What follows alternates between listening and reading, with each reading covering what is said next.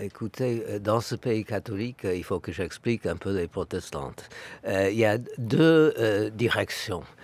On sait que le Christ va revenir. Ça, tout le monde est d'accord, quel que soit enfin, chez les chrétiens. Mais il y a des post-millénaristes et des pré-millénaristes. À savoir, est-ce qu'il faut qu'il y ait l'apocalypse d'abord et ensuite le Christ va revenir, ou faudrait-il qu'on travaille ici-bas pour préparer le règne? Je comptais sur vous pour me donner une explication aussi inquiétante que cela, parce que donc, les millénaristes, ce sont des croyants qui pensent que la fin du monde est une très bonne chose, puisqu'elle va permettre sa renaissance.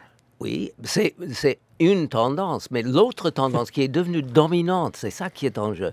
La tendance dominante, c'est post-millénariste, c'est-à-dire il faudrait qu'on travaille ici-bas pour préparer la règne du Christ.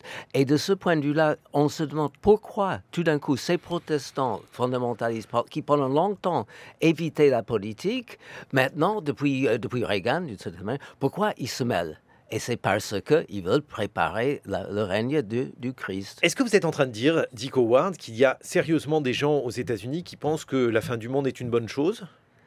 J'ai pas dit fin du monde. J'ai dit l'arrivée du Christ. Et on le prépare justement, par exemple, en mettant fin à ce genre de conflit, en reconnaissant les réalités, etc. Et c'est dans cette optique-là, je crois, que ça marche.